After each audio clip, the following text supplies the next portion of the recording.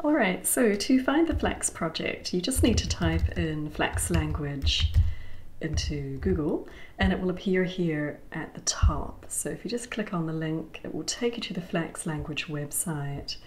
And to find your Age of Globalization MOOC lectures, they are located here under the law collections in FLAX because the genre of language belongs to social-legal English. So just click in here. And what I'm going to focus on in this first training video is the lectures themselves by Dr. Hoberman at the University of Texas at Austin. So you'll see that they are arranged according to the weekly lecture releases through the MOOC with edX. And let's just click on one of them here.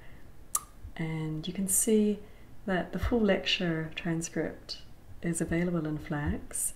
And the video of the lecture is being streamed through YouTube. Do governments ever have the right to censor global media for what they regard as defensive purposes? Okay, so the design here with the lecture transcripts being available in FLAX is to link in other openly available data that can help you understand the lectures more comprehensively. So a nice feature is the Wikify feature. So what the FLAX system is doing is it's linking in Wikipedia to Dr. Hoberman's lecture. So for example, Thomas Friedman is mentioned, and if you want to find out more about him, he's an American journalist, well known, and also quite an expert on globalization, so there's a lot of information about him there. So the idea with this feature in FLAX is that it's going to gloss key terms, key concepts related to globalization, and you can just go through the area here and click on related links. We also have word lists. Just very quickly, 66% of the words in this lecture belong to the 1,000 most frequent words in English. We have general academic words, economist, technology, versions, enabling. So those are across all genres of academic English.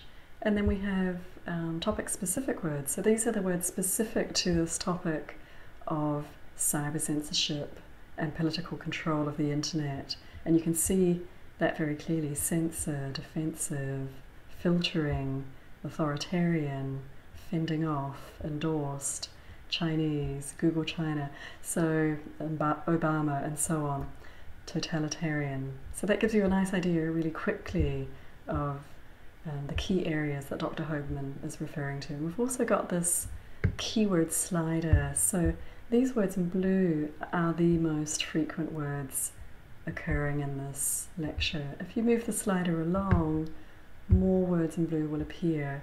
So you will know that the words at this end are the most frequent, and maybe they're the words that you might want to focus on initially if you're learning the language as you learn this MOOC with Dr. Hoberman. Okay, so just moving on, we've also got, for those of you who are non-native speakers of English, we've got what we call part of speech tags. So we've got adjective phrases, defensive purposes, noun phrases, cyber censorship. And if you're interested in saving some of these, what we call collocations, which are just words that go together as phrases, you can click on this little cherry icon and it brings up a pop-up window saying add collocation. And so you just go through and I think, oh, I like this one too, media powers, that's quite nice, mass media, that's quite useful too. Okay, so I'm just going to add these collocations, these phrases, to my cherry basket. And if you return to the top right hand area of your screen, you'll see you have a cherry basket, and that will be flashing to show that you've got cherries, those cherry-picked phrases there in your cherry basket. So that's populating quite nicely, and you can either print this out or you can save it as a web page, whatever you prefer. Also, if you want to look at the individual words that make up a collocation, so for example, if we go back to cyber censorship and we're more interested in finding out more about how this word censorship is used across the English language. So here we've got more collocations, so censorship issue. So we've got three collections we can look at here. This is a British English collection. I'm going to switch it to a contemporary English collection derived from Wikipedia, which is a larger collection. And we can see here we've got censorship laws. You can take a look at those, and it gives you a frequency number, how many times they occur in the collection, and then it gives you an idea of how this word censorship is being used in real context.